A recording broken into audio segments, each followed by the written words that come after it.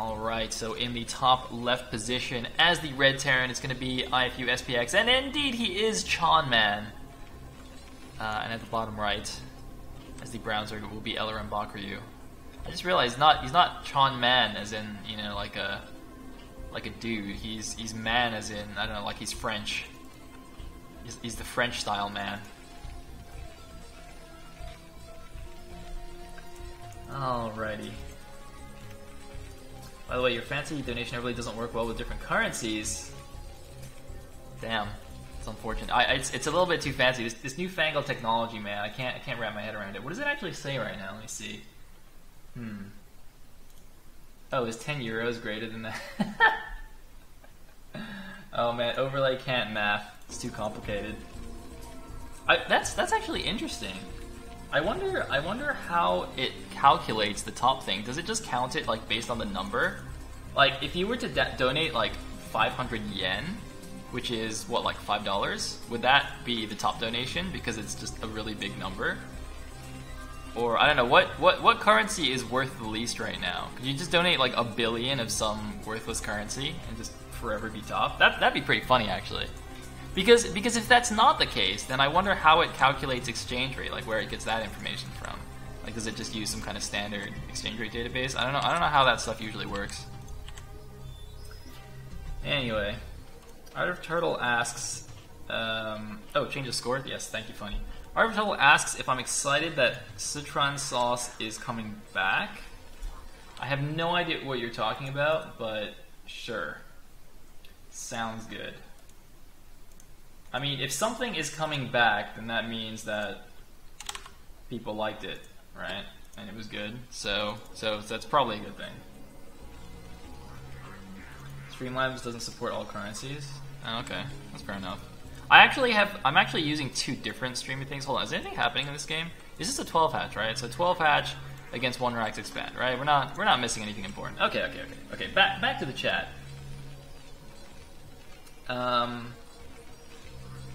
I'm actually, so for the little pop-up cat thingy, I'm using Streamlabs, but for the actual overlay bar on the top, I'm using Strexum or something like that, because like my original Streamlabs thing was just text, and I wanted to look fancier, and the only place that I could look fancy and get like a thing like this was from Strexum. So like, all right, well, I guess I'll just combo and do both.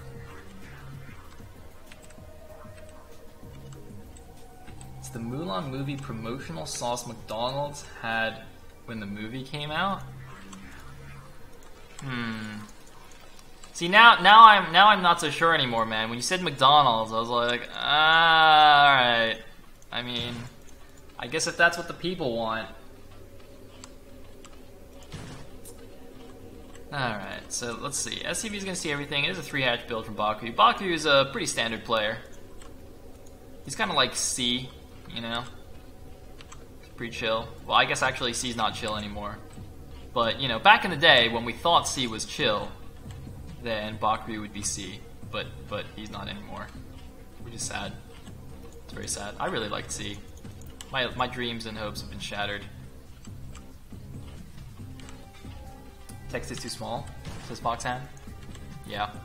I'll see if I can. I'll spend some time and see if I can make my own like little nice overlay. And I can just use Streamlabs. That'd be cool. Oh, what's going on over here? 1 SCV supporting the charge of 5 Marines. They are cross maps, so this isn't really going to do anything. It's going to force a Sunken, maybe. I don't think you really need a Sunken, even, against just 5 vanilla Marines. The SCV also went back. It's like, yeah, screw you guys, I'm out. Peace. Alright, so he's going to build a few links. He's not going to make a Sunken. There's no need for a Sunken against this. What do we got here? +1. Seems good. And the Marines go back. Also seems good. So that's the correct decision, especially since you're cross map. Like if you were close positions and the Zerg was trying to be goofy and only make drones, then maybe that could work. But you can see he caused the Bakuryu to make like 6 extra lings or something like that. I think he only had like 4 to begin with, right? Or maybe 6. So he had to make 4 to 6 additional lings, which is not really what you want. He's gonna go for the Spire, I think. I don't see any Den yet. No crazy Hydra opening like Oxark did last game.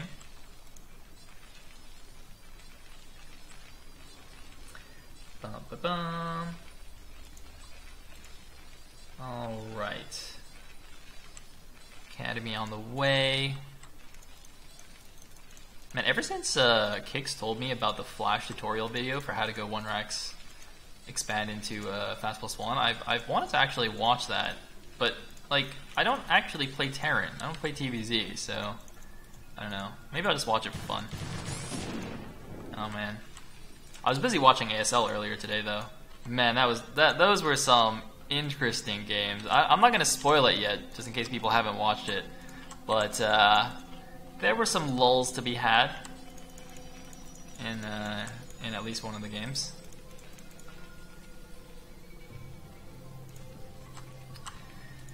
Okay, looks like Ling's just gonna chill here. I mean, we just gotta wait for the mutas to come out, right? Maybe the Marines can pressure a little bit more, but it looks like he's just gonna chill. Man, I really love the little detailed like wireframes on this. It just looks really cool. I guess now that I think about it, there's wireframes on all the unit cards anyway. So, like if I click a Marine, it's the same. Is that the same frame? It is, right? It's just smaller. Yeah. So it's already on the Marines, and I'm just freaking out for some reason because it's smaller. All right, so we got some Sunkens because the Lings see the Marines moving out. But again, it is cross map, so it'll take them a while to get there. Looks like Baku gonna go ahead and take the bottom left hatchery. As I said, very, very standard play. We've got 9 mutas popping. It's like 8. This guy's a little bit late to the party. It's okay. Forgive him. There's always that one guy, you know? That one guy that just can't show up on time. Freaking guy. Alright, anyway. Muta-Ling attack coming in. Well, I mean, it's probably just going to be a Muta attack. The Lings will just chill for a second. If he can pull all the Marines into the main base, then the Lings can go into the natural. Which should be pretty nice for him. It's like there's a couple of turrets. They're not like right next to each other, which is what you usually see, but I don't think it makes that much of a difference. Alright, Marines coming in. They're kind of AFK though. Oh, whoa. I think that was a reinforcement muta or something. That just came right from the bottom there. And oh man, taking a lot of damage. 2 more mutas have fallen, and the rest have taken a really severe beating there. That's not what Bakuryu wants. Got a little bit too stuck in. +1 did finish for the Marines, so really shredding through those mutas. It's really crazy how much of a difference the +1 attack actually makes. But it does make a huge difference. Because I mean, Stim Marines shoot like 1,000,000 times a second. It's pretty cool, actually, now that I think about it. Like, a Stim Marine is basically shooting his machine gun on full automatic, you know? It's like Rambo style. It's pretty cool. Except somehow he actually hits every single shot. Oh my god, guys, I figured out a balance patch for Brood War. Whenever Marines stim, they should have like a 20% miss chance. So they shoot twice as fast, but 20% of the shots actually miss. Wouldn't that be so much better? Come on, Zergs, back me up here. That'd be so much better, right? I think Blizzard needs to do that.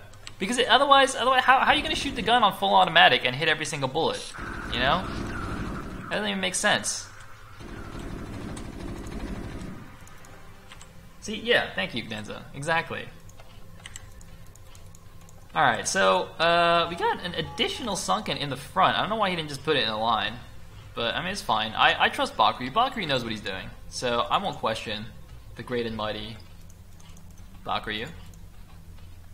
I don't know why I hesitated saying his name there. I was just so intimidated by his genius that I did not even dare to speak his name. Oh. It's like he's actually preparing these Lings on the set. Wait, how did they not? How did none of the Marines shoot that? Are they all on like follow on a tank or something? But even then, they weren't moving, right? I didn't actually see what just happened there. All right, so we got lurkers out. In any case, Chonman. This is actually really weird. Chonman has been able to do like no pressure, even though the mutas came in once, got shredded, and then just left, and then Chonman didn't actually leave his base, or SPX, I guess. Just was like, all right, well, I'm just gonna sit here, just being a little bit cautious. I mean, okay, his first vessel is out now, so that's the timing to go.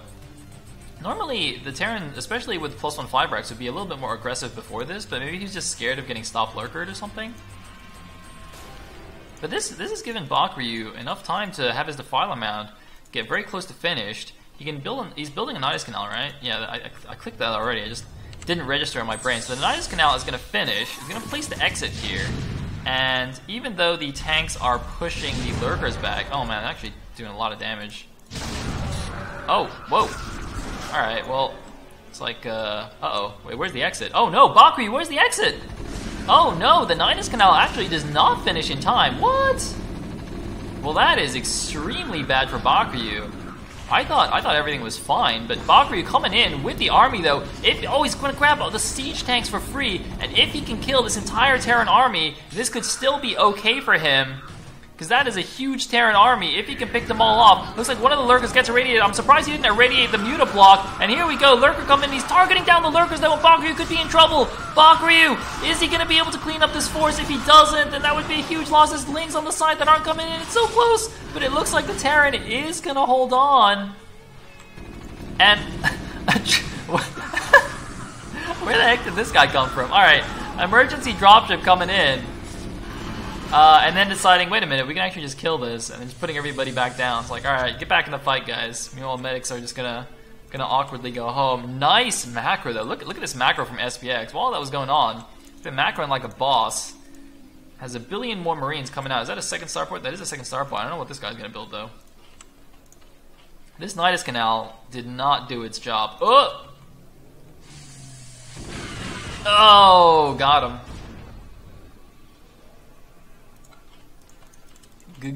Got him. And now SPX is rolling up into the natural. Yeah, get that Overlord. Show him who's boss. Where's the Defiler with Swarm though? Bakuryu's had his Defiler Mount done for ages, right? The Consumer's finished. We need Defilers. There's one coming out now. Come on, Defiler, we need you. We need you, buddy. Defiler, please. S'il vous plaît. Eat something. He's really hungry. He just woke up. He's eating Scourge. And there's the Dark Swarm. Oh no! Oh wait, no. That Nidus actually doesn't go anywhere. Alright, that was a good idea from SPX, but that Nidus actually didn't go anywhere. I'm not even sure where he thought that Nidus would go, considering he killed the third base already. So that's kind of interesting. But, I mean, fair enough. You know, Niduses are, they're pretty high priority targets. So I hear scans going down, so you can see he scanned the top right, scans at 3 o'clock. Did he? I don't think he scanned the 6 o'clock though, which is where Bakuryu's actually remade his third. In the meantime, okay, look at old SK Terran style going on. Looks like gonna clear out the sling at the 12 o'clock to take his third base. But you can support Medic Marine for quite a while on 2 base, so he's not in any great hurry to take that. Bakuryu, on the other hand, really wants his third gas. Excuse me. I don't know what the heck happened to that tank. Got a little bit too excited there. Oh! Marine's coming in once again, targeting the lurkers. The back lurker's actually not under the swarm, but one lurker on the swarm is enough to fend off the Terran attack. The good old OP swarm lurker against Terran. Just gonna have to wait it out. Wait out the swarm, getting irradiated or something like that. Looks like more Marines heading down to the left side. What's going on over here? Look, guys, look at the minimap. There's some kind of crazy Overlord sight line going on in the bottom left. I'm not actually. I guess it's pretty nice because it gives Bakuryu really advanced warning. But actually, look at this Overlord positioning. Look, Overlord here, here, here. I like this. It's like the dropship defense system by Bakuryu. Pretty nice Overlord coverage. It's just unfortunate that he lost his third base, so he's pretty far behind still. Man, look at this. He's at 55 supply, just barely holding on against 122 supply for SPX. I guess the one decent thing. Wait, did he just shoot his own? Did you guys see that? He shot his own science vessel with the Marines. I'm like 90% sure he shot his science vessel with the Marines. good old misclick in action. What was I gonna say? Oh yeah, I guess the one thing Bakuryu can at least be thankful for is there's no mech switch yet. SPX is staying on Medic Marine, and now getting a third command center. But, I mean, Medic Marine's pretty OP. Oh man, these science vessels. Bakuryu needs to make some Scourge, man. SPX has been really bold with these science vessels. Oh no! Oh, 1 HP siege tank! He didn't finish it off. He could have just right-clicked it one more time. Oh man, did not finish that off. And SPX is just being relentless here. But look at the minimap though. He does have groups of Marines at the 12 and the 9 to secure those expansions, and even at the top right as well. He's not really checking the bottom left as much, but I think he checked there already and realized there wasn't anything there. Man, but see what I'm talking about? Bakuryu really needs some Scourge for this. Look at how these science vessels are going, man. Look, no protection. You gotta punish this. Oh man. And the D-Matrix Marine is standing in the back, which is not exactly what he needs to do. But I think Bakuryu is gonna be dead regardless here. No more. No, there's one more Defiler in the back, but there's no Lurkers under here. The Lurker is still morphing. There's a Fire Bat, but only one. Okay, second Fire Bat in the back, and Bakuryu looks like, oh man, missing the Plague! Oh no, he only got like 3 units with that Plague as well, 4 units with the Plague. Wow, was that like a deliberate dodge by SPX? That might have actually been a deliberate dodge. Did you see that? The army was moving back, and then the units that were here kind of went forward when the Plague was coming in. That was actually really sick. I'm gonna give credit to SPX for a sick Plague dodge right there. In the meantime, basically a double expand coming out for SPX, 12 o'clock and top right, and Bakuryu is in no position to counterattack. However, he has somehow snuck a drone out to the bottom left here. There are like some random units. I think there's 4 random Marines running down just to check at the bottom left. And this constant pressure is really taking its toll here on Bakuryu. Look at it, just a never-ending irradiates. Oh man, I can just feel all the Zerg players watching this and getting frustrated. Alright, here we go. There's some Plagues on the vessels. There's a couple of vessels going down. Bakuryu finally taking advantage of SPX being a little bit too brazen with those science vessels. I'm going to say a couple of Lurkers to help keep this base alive. Unless Dropship comes in. A lot of Fire Bats actually out for Chan Man. I always find it hard to see Fire Bats when the terrain is red. It's just like a red blob. Oh, not like that.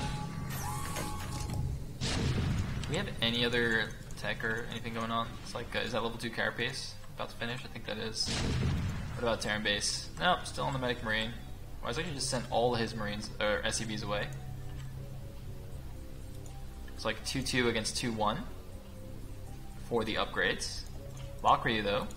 I mean, Bakuryu's 6 o'clock has been, you know, completely unharmed, which is interesting. I mean, look at how much pressure has been going on like the past few minutes on this natural. I mean, what if he just went up here to the 6 o'clock? There's only one Lurker here, right? But there are more Marines moving out now for SPX. They're just walking all over the place here. It's really hard to control this many Medic Marine. I mean, he's got as many Marines or he's got more Marines than there are Zerglings, right? I mean, this is an insane army to control, but he's just walking them in to the bottom left. Oh my god, Marines, please. Into the Valley of Death. Unfortunate. It's funny too, because the Marines take 3 shots to kill as well, so those 2 Lurkers don't even one-shot the line. If they actually stimmed and ran through, I think they might have even made it. Oh man, SPX should probably think about doing the mech switch now, right? He's got so much money in the bank, he can throw down like 7 factories. But no, he's going to stick with the Medic Marine. I mean, I guess that's what he's comfortable with. Doing the good old Hwasun, you know? No mech switch. Oh no, he's doing it at the top right. Okay, there we go. So he's not going to lift all his barracks. He's going to keep pumping, but he's going to make the additional factories at the top right with the good old SCB party down in the corner. It's pretty good. Holy vessels! Oh, here we go! Oh, that's what Bakuryu needed. That's what he needed. All right, he just needs like a couple more of those, and he'll be good to go. All right, here we go.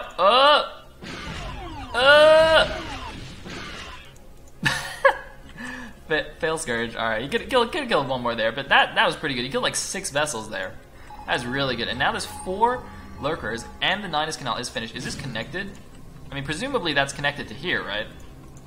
And the 6 o'clock is also holding 93 supply to 157. Bakuryu is narrowing the gap, I guess. I mean, it's still a really, really dire situation, but he is holding on.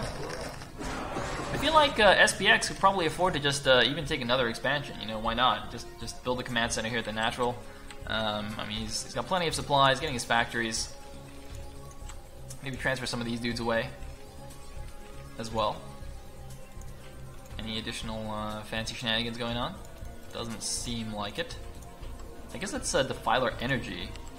That's interesting. So, Defiler Energy is an interesting upgrade because since Zerg has Consume, right? Since Defilers have Consume, you can always max out on your energy. So normally a Defiler with 200 energy can either do 1 Plague or 2 Swarms because a Plague costs 150, right? Whereas I guess if you get the energy upgrade, that allows you to do a Swarm and a Plague with 1 Defiler without having to reconsume in between. So, yeah, I don't know, interesting. Oh man, he plagued this, but he could have plagued this! Plague it! I want to scream Plague You at the top of my lungs. Oh man. Art of the Turtle says, Baku, you get stronger as the game gets later, right? Oh man, that'd be crazy. Could you imagine? This whole time, Bakuryu is just slowly increasing in power level. Bakuryu's like a late game champion.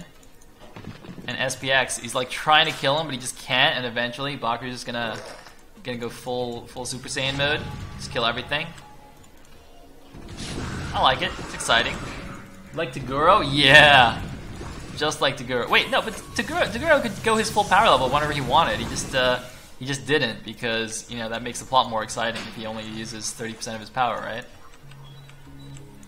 Like, Toguro wasn't actually limited, was he?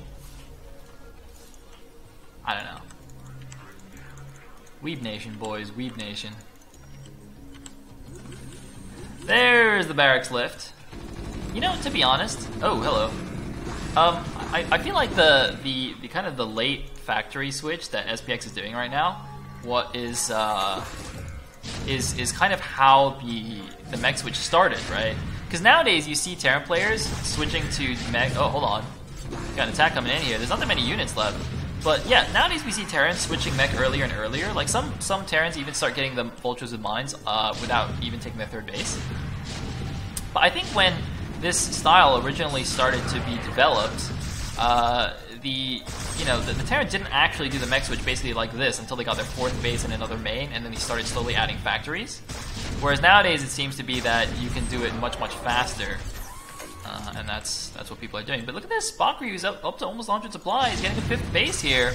I mean, this pressure on the front is really, it's not doing enough for SPX. I mean, I guess it's given him map control and allowed him to take his own expansions and do the mech switch. But I wonder if, you know, more drops, let's say at the bottom left or at the 6 o'clock, would have been the answer here. I don't really know, man. Oh, hold on. It really bugs me, or not bugs me, but it makes things really difficult for me when there's all these floating buildings on the map, like when the Terran floats all their barracks. Because I always feel like I'm missing drops. You know, I'm like, oh my god, what is this? You know, the classic Sonic style. Ah, Darashi! And then it's actually an engineering bay. So, I don't know what's with these whiffed plagues, though. That one wasn't even close. Okay, to be fair, he was irradiated, so, yeah, he did the best he could. Oh, is that like a little bone? Oh my god, look at that! They actually, like, have a little skeleton pop out when they explode. Oh man, that's horrible. That's gruesome. Jeez. Man, I hope StarCraft is rated R. Because that's some gruesome stuff right there, man. I wonder what StarCraft is rated, actually. Anyway. Oh! Looks like... Oh! Ultra Link coming out. Gonna catch the Medic Marine. They don't have their carapace boost just yet, but the base upgrades for Bakuryu are already pretty good. 3-2, although the Marines are at 3-3. There's an Irradiate, but remember the Irradiate will kill the Marines as well. Friendly fire is turned on in this game. And unfortunately not going to be able to break through into the siege tanks. Meanwhile, the mech army is actually now pressuring the bottom left base, but Bakuryu does have the Nidus connection, sending out his Ultra Ling. And Bakuryu is stabilizing. The Terran is no longer at his front. Terran is now pressuring the bottom left, but Bakuryu looks like he's going to try and do some suicidal mine bombs. Oh, he's going to do the mine drag. Oh! Got him.